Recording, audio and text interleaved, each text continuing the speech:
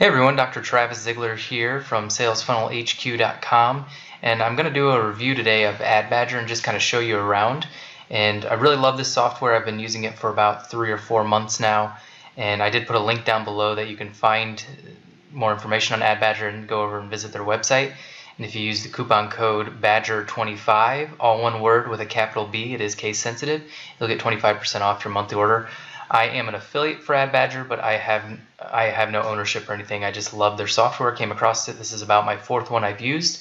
So let's jump in and let me walk you through it. So I love the dashboard, and this is taken in June 2018, so things might have changed since you're watching this and now. But this is June 2018. So the nice thing about AdBadger is when you first sign in, it gives you this great 15 video tutorial, and don't be intimidated by this because these videos are very short. And so you can see that this one is only about 5 minutes long, and that's actually one of the longer ones, most of them. And then you can also speed up these videos because they're on YouTube. So if you want to watch them at 2x speed, it will take even half the time. But they also have it written out right here as well. And so he really talks about the peel and stick and block into the winner circle campaign. This is a technique of managing your Amazon PPC to really take advantage and scale your campaigns. More information in the description below on a video series that I have that talks about that. You can get the written SOP for free if you look down below as well, and then you can also purchase the video course down below.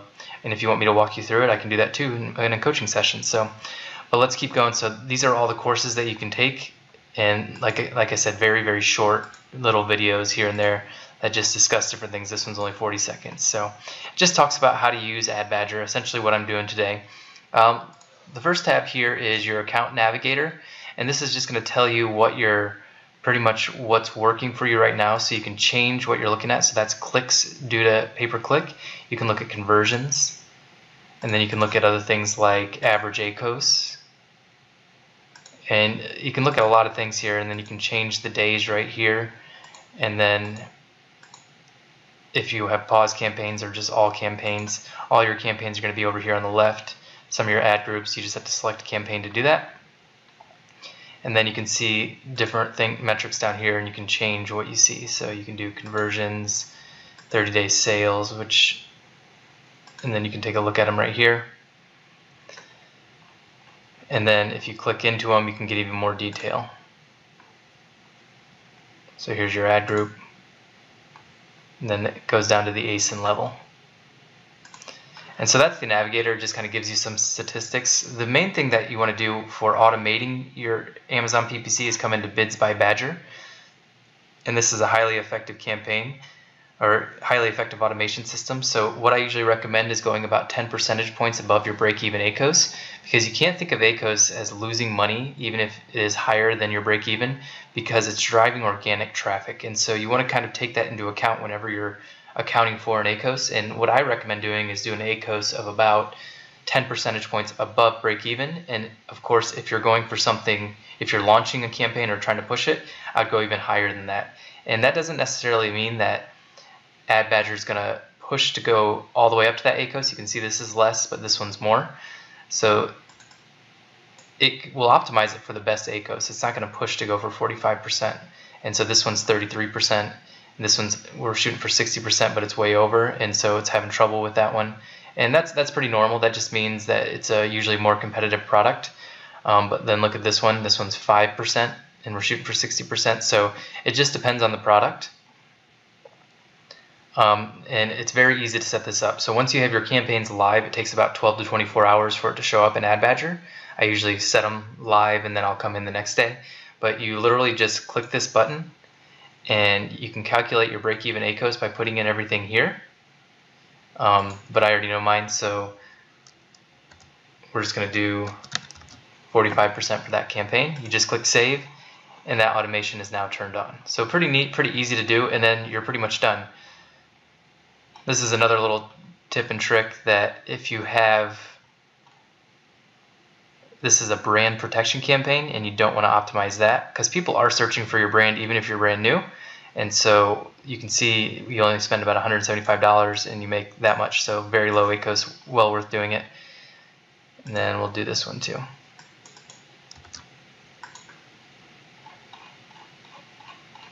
So you can see I have my whole campaign set up for automation, which is really nice because then I can just forget about it. I don't have to think about Amazon PPC, because trust me when I say that a technology like this is going to perform better than you will any day. And so trust the system. It's not always going to be perfect, but neither are you. And so this is a great tool to use for that. And I've tried 4 different tools, and AdBadger has been by far my favorite tool. So let's go over to negative keywords. This is one of my favorite parts.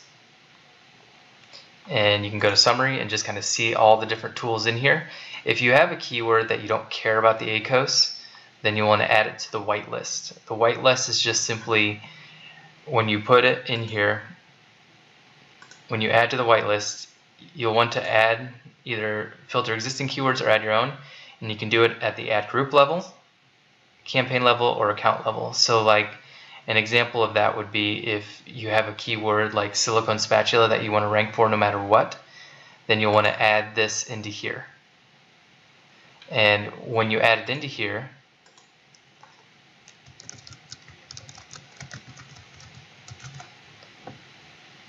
no matter what, this will never become a negative keyword inside of your area. So that's the whitelist side of the negative keyword tool. Now you can see it right there. And so if you do predator mode, this is where you can set up your negative keywords. Right up here in the question mark, you'll click that and it will give you their basic keywords, and then you can just hit the plus sign to add them in. These are their pre-built rules. You can add them into your campaigns, and then they'll show up down here. And then if you want to customize them a little bit, you can close that question mark box. And then if you want to customize it a little bit, you can actually hit the edit button right here. And so what all of these mean is the easiest one to get is kill low converting terms. And so you want to think about what your average conversion rate is. And if your average conversion rate is, let's say, 5%, then you don't want to try to rank for keywords that convert lower than 5%. So you might do over 20 clicks and under 1 sale. That means 0 sales and 20 clicks. That pretty much tells you a 0% conversion rate. You might not want to go for that term anymore. So therefore you can set a rule based on that. So you can see our rule is if we have a conversion rate below 6.67%, then we're going to make that a negative keyword. And then that makes it focus only on the positive keywords that are converting a lot better, which will rank your Amazon listing a little higher. This one's also price-wise, so if you spend $25 without a sale on a keyword or a search term, it'll actually make it a negative search term. And then click-through rate is if it gets 2,500 impressions and it has a click-through rate of 0.15% or lower without a conversion, then it will make it a negative keyword as well. So you can keep the default ones, but if you want to get more aggressive like we have, you can change it. And depending on what your price of your product is, you may want to spend more than that. And so that's pretty much the basic rules. And then you can always add and customize your own rules by doing this as well. And you can just name it, and then you can pretty much customize it however you want to.